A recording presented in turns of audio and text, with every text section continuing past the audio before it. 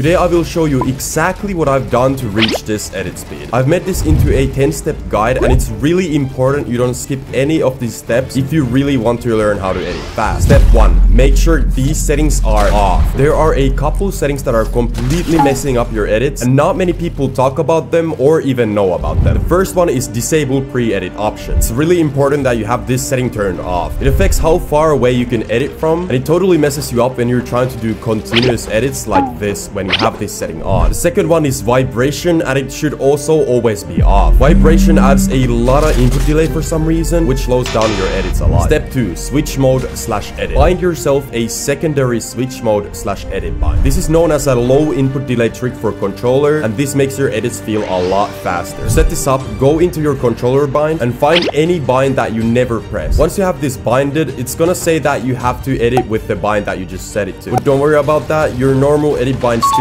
works, and you should be only using that. You just want to bind this setting but never press it. Also, a very important step is to use code Dymbz in the item shop. I would appreciate this a lot. Step 3. Optimized sensitivity. If you want to be a fast editor, it's really important that you have a proper sensitivity. The common mistake is to think that you just have to crank up your edit sensitivity and then you have fast edits, but it doesn't work like that at all. You want to find a sensitivity that you can control, and by control I mean having good crosshair placement. Here is an example of bad crosshair placement, and here's an example of good crosshair placement. When you have good crosshair placement, you're moving as little as possible, and that means that you're doing your edits as fast as possible. There are well optimized sensitivity settings for good crosshair placement. Your build and edit mode sensitivity should be the same at around 2x. Your look horizontal and vertical speeds should be at around 42%. This is what every single pro player in the game uses. But personally, I've always loved a little bit of a higher sensitivity, so I use 54%. Keep all of your boosts at 0% and use linear for clean movement. Dead zone should be both set at around 8%. Step 4. Having the correct bind. The most important bind is obviously your edit. This needs to be set to a button that you never have to take your thumb off of. I play claw and I use triangle for editing. If you don't play claw, a good editing bind is L3 for an example. Another 3 really important binds are your select edit button, reset edit button, and your confirm edit button. All of these 3 binds should be set to your bumpers and triggers. These buttons are all easy to access because your fingers automatically always rest on them. Step 5. Auto confirm edits. Having this setting on means that you don't have to confirm your edits, which means that you have to press less buttons to